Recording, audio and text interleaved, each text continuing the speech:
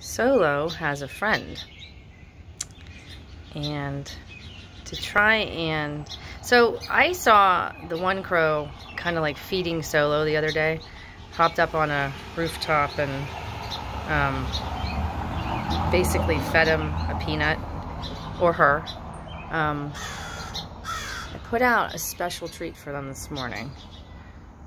Some peanut butter crackers that were crushed up in my kid's lunch bag. And I knew they would like it. He's got the cracker right in his mouth, or her. Look at that. He sat there for a little while before he came down, and we'll see him or her try and fit as many of these crackers. He's got 2. You see him trying to fit more than, try and get 3 in its mouth.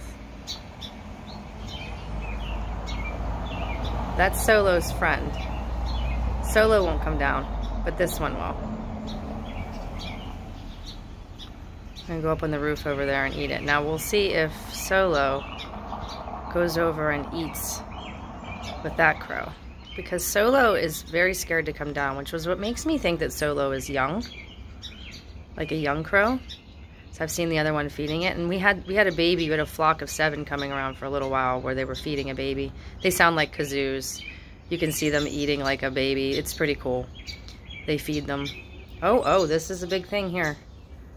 Solo's coming down on its own. Oh, here come the jays. Where did he go, up there?